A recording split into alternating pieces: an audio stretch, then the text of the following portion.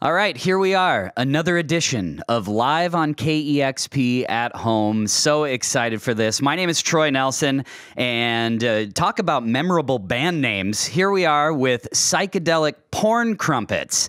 We'll get to that later. But you were so gracious to perform for KEXP, and I want to say thank you so much for your time. How are you doing today? Good. No, thank you so much for having us on. It's a little mini dream to be back in Seattle. So. Yeah. I know. Yes, I wish we could be in person. Yeah. I know. It'd be mad, but here we are. I think we're probably the furthest people apart from each other as well. Yeah. It's very true. It's very true. What time is it in Australia right now? Well, the kookaburras are up. So it's on the West Coast, where we are at 6:30 a.m. So it's early. It's been early a while now. Yeah. Been up for an hour though, so I'm doing all right. Awesome. Well, I'm excited to share your performance that you recorded for Live on KEXP at Home, and then we'll have a chat. So here you go, world. This is Psychedelic Porn Crumpets.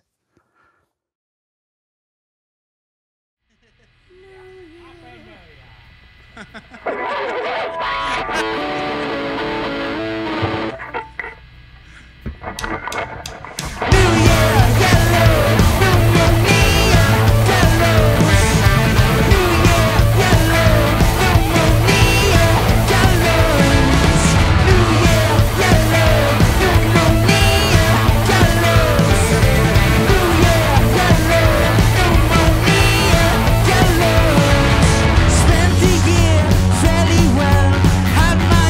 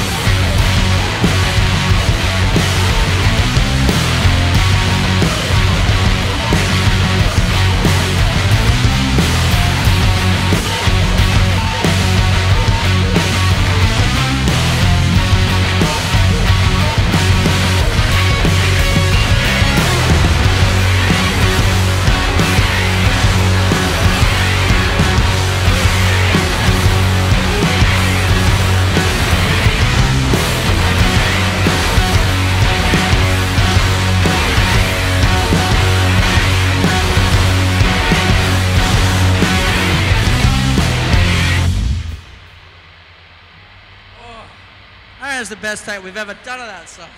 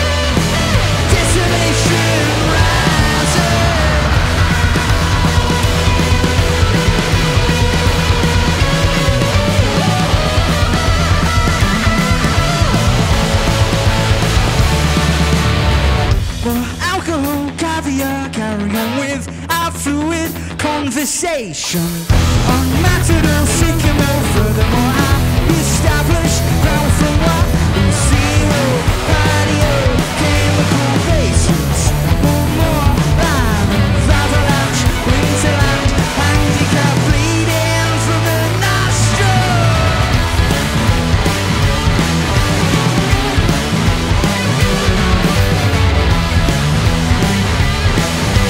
Desolation rises.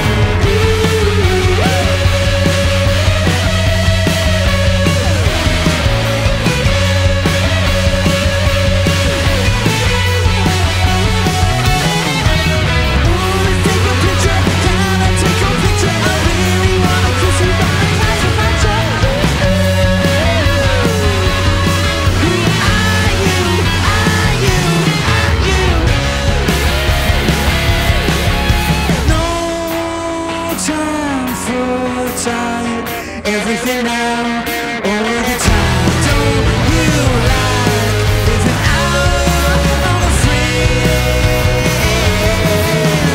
Morning rolls round in some foreign town, but in a humorous crowd, must be melt in the day.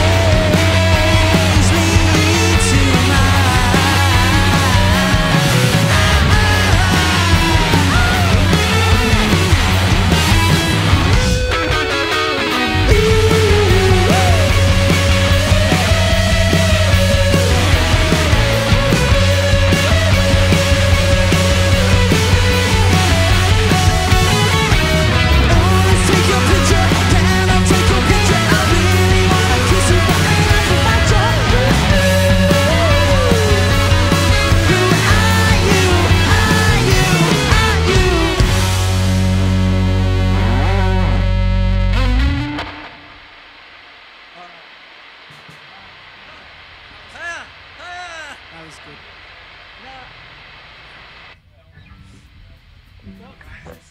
Have I got any bogeys? All right, okay, carry on.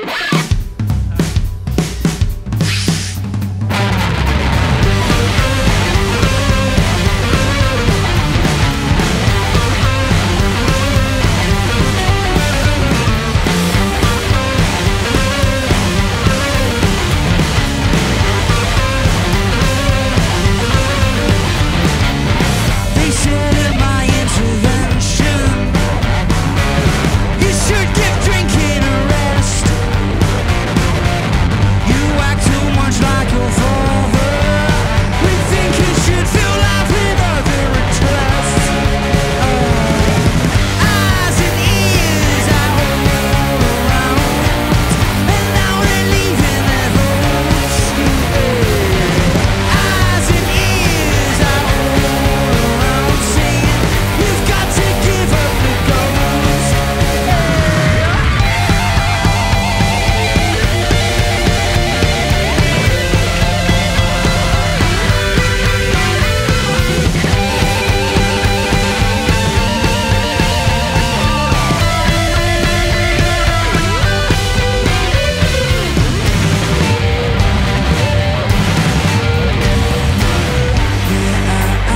And 3 days are gone by now. I've had nothing but a hole in my cup. I've had all your dreams. I've seen bushes that burn. I thought I was never gonna wake up. I climbed out of my bed and fell straight to the floor, as if my stomach in replace with cement. I felt all of my blood disappear through my face, and I fell down, and then my body was left. And then I saw a white light, red eyes. I have been sober no more.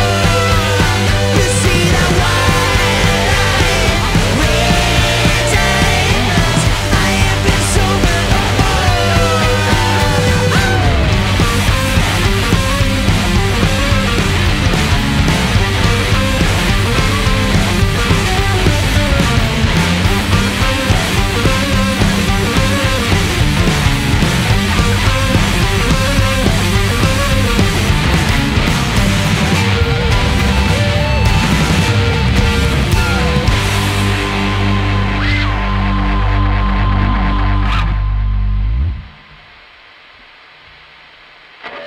You in tune, Rich? All right, let's do it.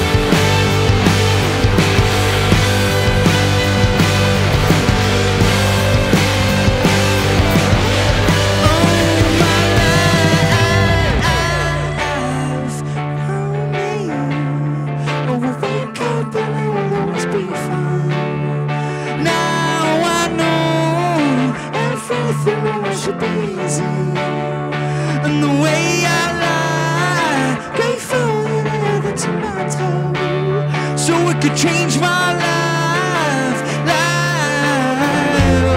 'Cause I'm different. Oh, this is so sad.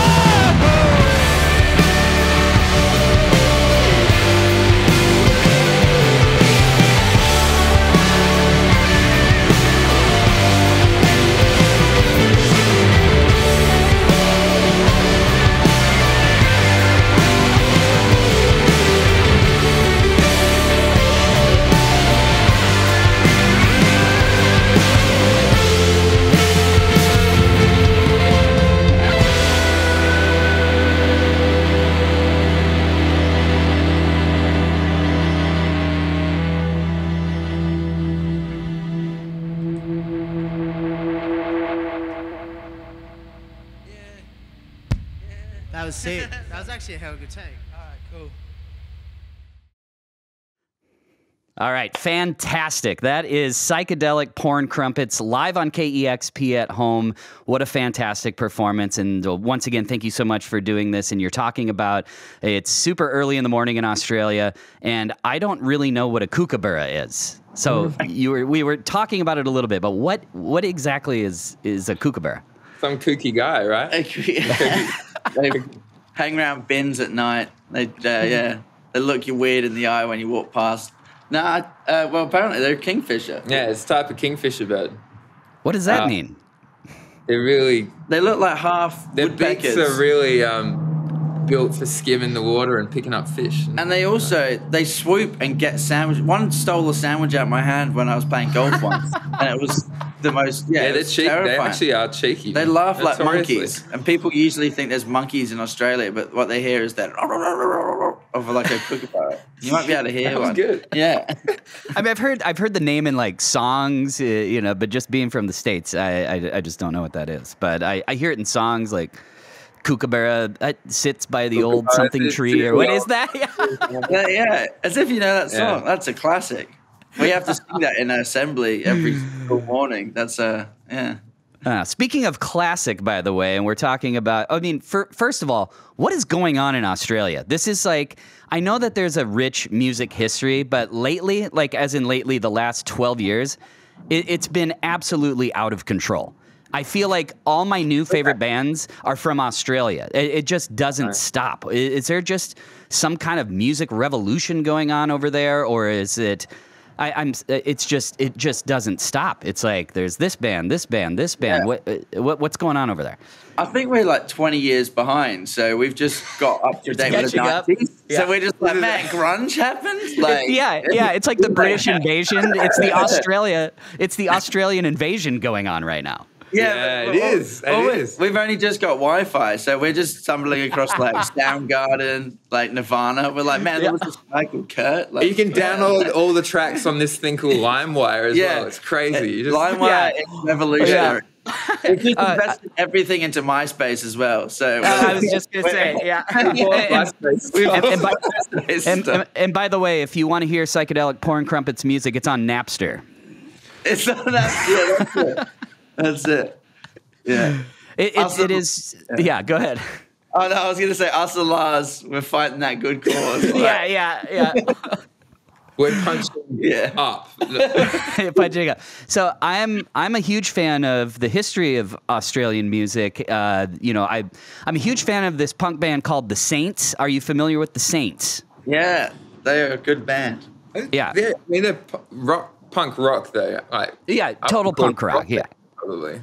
Yeah, Saints. of course, when people think of Australia, they think of AC/DC, but I think of the Saints. I love, there's some great AC/DC stuff, of course, but I think of the Saints. But also, let's get a little more current.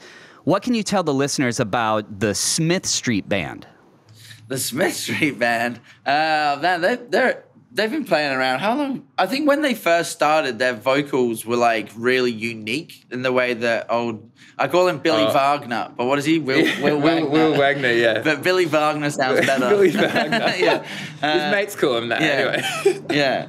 And I think when he started singing, it was like quite colloquial Australian, like Australiana. He kind of invented this style. Now you have a plethora of bands sort of doing that, like not being scared to sort of hide your voice.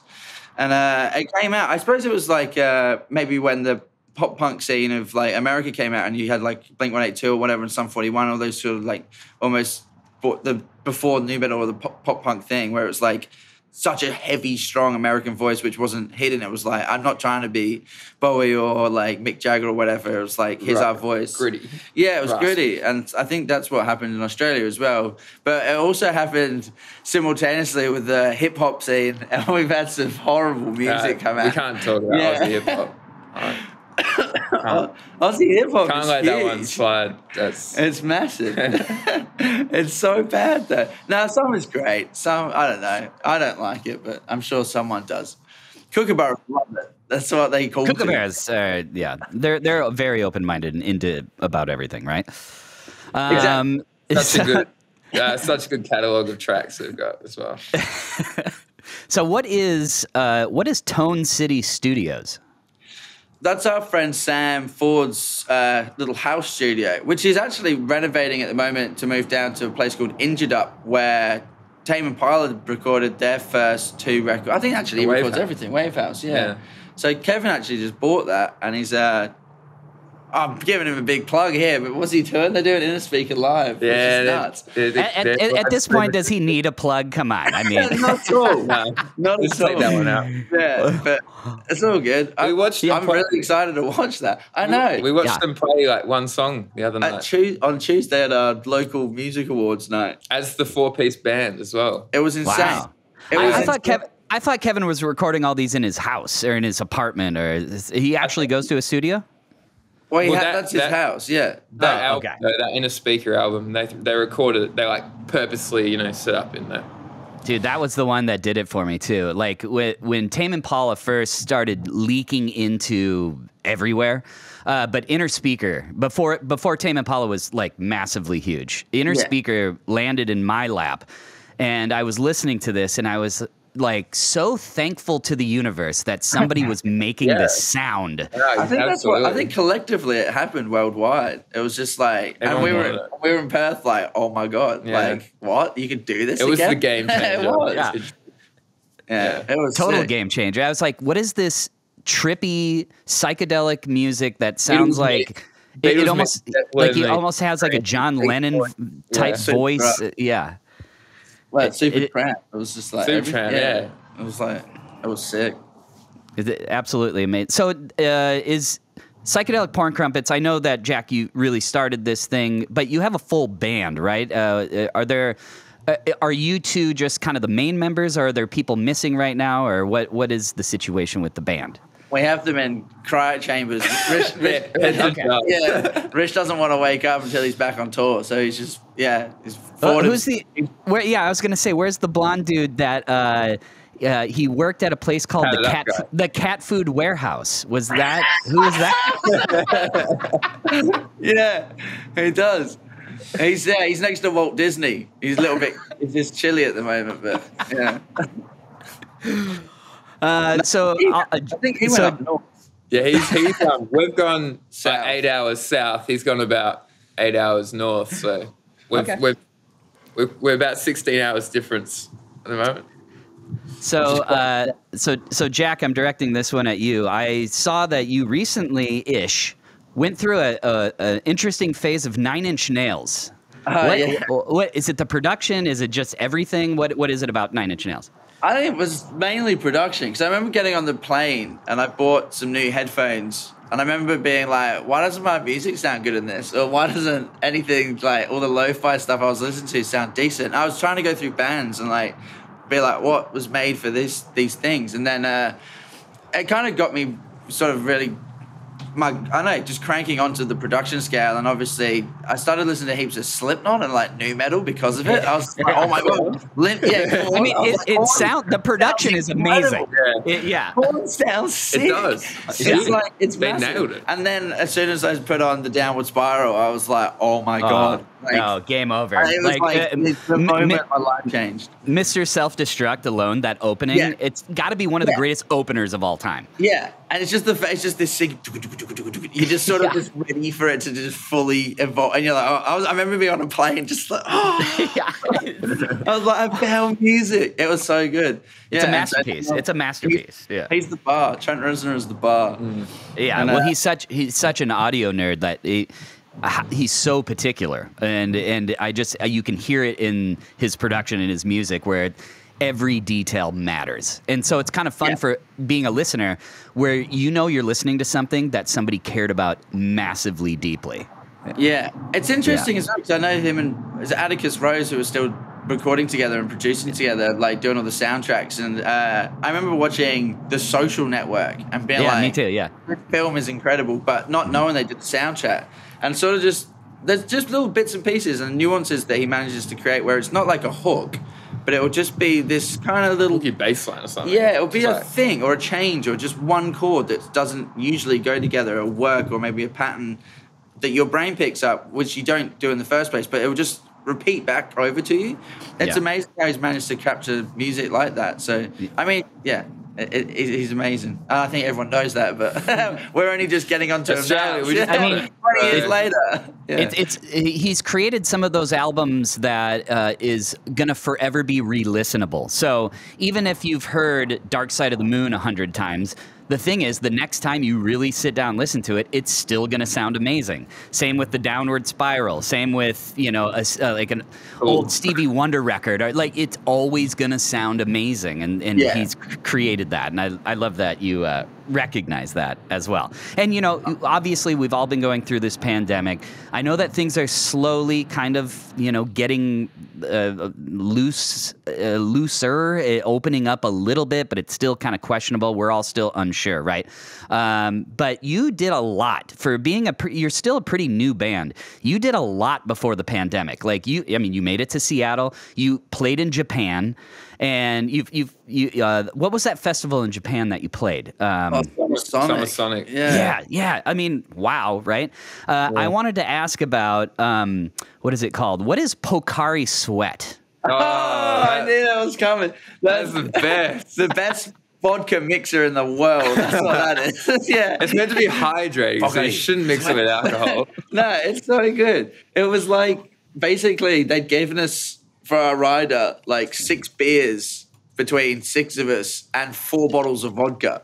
And we were just like, who do they think we are? Only 6 beers, but then all the vodka in the world? All right. All the vodka you can drink. It was like, here's a beer for after the show, and then get fucked. Like, it was like, here's a beer for after the show, and you're going to be in jail for a year. All right. Yeah. And they didn't give that was like no mixers, but I'm sure we did, or maybe we're looking in the wrong place. But we had so many Pocari Sweat. It's because it's such an obscure taste. It's like, well, you got to see what it goes with. It's kind of like, do you have Gatorade or Powerade or like? It's really like viscous water, like salty water in a bottle. It's kind of like an electrolyte, but in its own kind of plum flavor. Yeah. I don't know. It's like a lychee. I didn't think it had a flavor.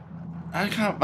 It tastes like Pocari Sweat, basically. Anyway. Well, I was reading about it after I heard you talk about it. I looked it up and I see that it is available in Australia as well. Yeah, but did you not know about it before?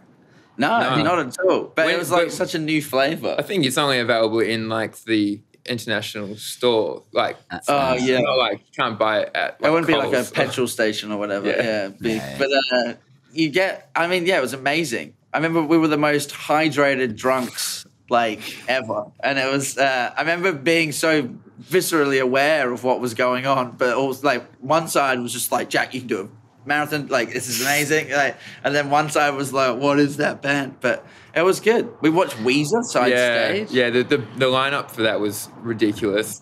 Like one act that didn't get to play because a typhoon rolled through the bay. Oh, so you were on stage, typhoon rolled through and you were on stage watching Weezer? Or side stage? Yeah, let's keep that. Let's just, There's multiple stages. That's perfect. What a great, I love that.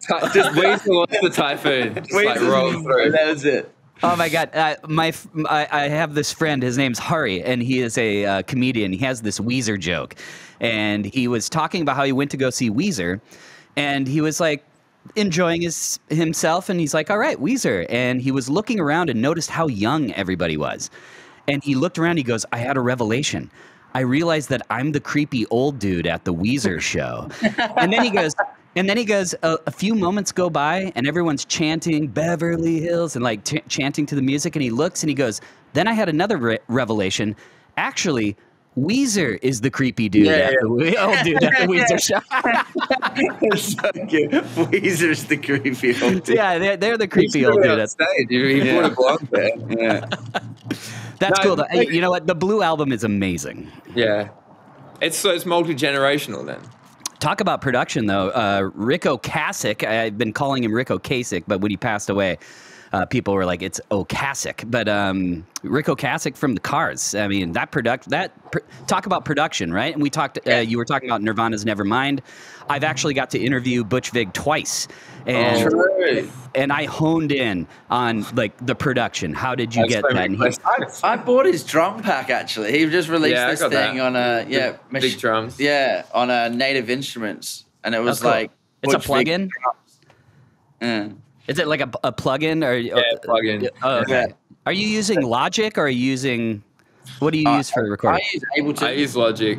You use Ableton. Yeah. Luke uses Ableton. Yeah, I think Ableton, and then the guy Jelly, who we record with, he uses Ableton, which is nice. And then but he learned from Kev, so it was like Kev uses Ableton. So I think as soon as I had that, I was like, oh, because I was using Cubase or something before, and I remember being like, yeah, and I was like, I don't even know where's my cursor. It was just like it's not a good interface. Loading, like it was so bad, but. Ableton just seems to go from what I was doing more more just like beats kind of stuff, and then move into like the music recording world. But I mean, it's still so amateur on it. Like, well, I might make the shift now because they've only just brought in comping for Ableton, which is a big thing for. I use Logic for. Here he goes. No, comping's great. If you want to just, it's like so much easier. Yeah, that was the biggest pain with Ableton before. You couldn't. I thought Ableton was like strictly for electronic music, but it maybe has evolved now. But I think that's why, maybe everything. Kev stumbled on something. I think the reason though that what's great about putting it in an electronic world is because a lot of people are kind of religiously analog with like their instruments, whereas in Ableton you can do so much more post-production, which is kind of nice. So if your guitar sounds awful, like most of the time our stuff does. Like Pro Tools or whatever is so good because you're like, let's run it through this $1 million studio rig and make it sound exactly what it sounds like. Whereas Ableton is like, let's run it through my bedroom $300 like little Scarlett thing and make it sound like the $1 million studio. So it's right. So that's what's good for it. Okay. Well, I know before we started recording, I know that, Jim that you were talking to before told you about my game room. What's interesting is that I feel like every band that I've interviewed during this pandemic, and I'm talking about bands from New Zealand, London, America, you name it, across the board, it seems like everybody has been playing their Nintendo Switch and especially Mario Kart. Do you have that? Are you interested in that? Is that something? I'm not a gamer. I don't play any games. I think I had a game of Mario Kart once. No, but we've been open, which is nice. I think Australia, there was we had about a couple of weeks where I smashed Red Dead Redemption. Right. Yeah. But the first one, because we haven't got the second one out here yet. But really? No, wow. It's been out a while. How was that? 15 years we got to wait, but it'll be history. Yeah. Yeah, one day Pac-Man will finally arrive, and that's right. Pac-Man came a couple of months ago. It's revolutionized it. I mean, it's the biggest thing since Tetris. So. Yeah. Have you guys got Snake on your phone, by the way? Because we got this phone. You can throw it in the wall and it still works. Wait till you guys hear the Beatles. It's pretty great. Okay, last question. I know that you're fans of bands all the way from T-Rex to Temples to King Gizzard and Tame Impala, of course. But what bands do you love that people might be surprised by that don't all fall into that kind of genre? I mean, I always throw Flying Lotus into that bracket, but you've probably got loads. He's amazing. Who was we listening to on the way up in the car? David Axelrod. Oh, Ruby was playing. It was sick. I was like, that guy, I did not actually listen to him before, which I feel ashamed for, but then when he played it, I was like, oh my God, that's that sample. That's that sample. And then it was sick. But it was, I mean, that's almost more entertaining sometimes for a listen. If you like getting into them previously, because some great engineers listen to some beat that they've liked and you just hear a snippet and then you get to experience the full thing for the first time. Like, oh yeah, that's why I picked it. That's sick. Yeah. That little like 2-second loop, you're just like, that's going to be a whole hip hop track. Yeah. Straight up. Nuts. And that Snoop Dogg one, what was that one? I think it was the first one when he did with Dr. Dre. California. What is it? Oh, 2001. No, it was gang, gang, gang. It was whatever Snoop Dogg's big hit was. Like on Doggy Style? No, 2001. Last year. Smoke weed every day. Oh, on Chronic. Smoke weed every day. Oh, blink, blink, blink, blink, blink, blink, blink, blink. Yeah. It's almost one of the most synonymous things with hip hop. That riff. It's so good. That is so good. It's wicked. And then talk about great production, right? Yeah, exactly. Man, I love that documentary actually with Dre. What was that one? Oh my God, it was called The Defiant Ones. Yeah, that has to be the greatest. I got to tell you, not only was that documentary amazing, but one of my favorite moments was when Dre was sitting out by the ocean and he was listening to Nirvana. And he was like, he was freaking. It was "Stay Away." The song "Stay." He's like, "Stay away." Yeah. And he took the headphone. He goes, "This like." He's like Nirvana. He's like, "This makes me sweat. It's so good." Yeah. It's sick that, music transcends all genres as well. I think that you get to a point where when you're young, you kind of only listen to one kind of thing, and then you get older and you're like, why? Like, you might as well experience it all. So it's nice that Nirvana can be listened to by everyone. Well, Nirvana, and also he was jamming to Kraftwerk, too. So he just knows good music. Yeah. He's a good production stuff. That's what they really listen to, I think. It's just the production and, like... My favorite thing of that whole series was when Jimmy Irvine's walking down this beach, or I don't even know where it is, where they're all like stupidly amazing houses on the thing. Comes up, is like for 2 minutes talking about Beats headphones, then leaves, and then like the world is different now. Yeah. Like now the world has Beats. Yeah, literally. Two influential people just sit down for a minute and the world is different. You're like, how does that happen? Wasn't that a huge contract as well? That was like his billions. His biggest contract. Yeah. I wish I had 30% of Jimmy Iovine's confidence. Yeah, I know. Well, him and John Lennon just recording him. I would have done so many little poos in that studio. It's amazing. Yeah. Well, once again, I want to thank you for taking the time for this, and obviously, and believe me, you chose a great band name, because if anyone reads that, they're never going to forget it. And there is something going on though with band names, like. Okay, so in other words, when I got an email about here's a new single from Psychedelic Porn Crumpets, but then I look at my email again and it says here's a new song from Sunshine Frisbee Laserbeam, and here's a one for I'm just like, where are these coming from? And I know there's no real answer. I know that you haven't really given like, and maybe that's what's great about it is there is no clear reason. What? There's been so many millions of bands before us, so all the one-letter bands are taken. Like you can't be called anything with one letter now. The dictionary's done. The three-word band name. The double words were being used throughout. Yeah, whatever. So it's like might as well. Who like throwing caution to the wind? Who cares anymore, right? Yeah, exactly. That's it. It's a bad book. Judge us by it. So. Well, I want to thank you once again. Fantastic performance, and we've had you in Seattle, and once things are safe again, which is I hope soon and seemingly so, we would love to have you back physically in Seattle in the KEXP live room. I would love to be back. Love to. Yeah, it'd be sick. All right. Thanks for having us as well. Absolutely. It was wonderful meeting both of you, and thank you so much for your time. And you, all right, man. Everybody. There you go. Psychedelic Porn Crumpets live on KEXP at home. Discover new music at listener-powered KEXP.org.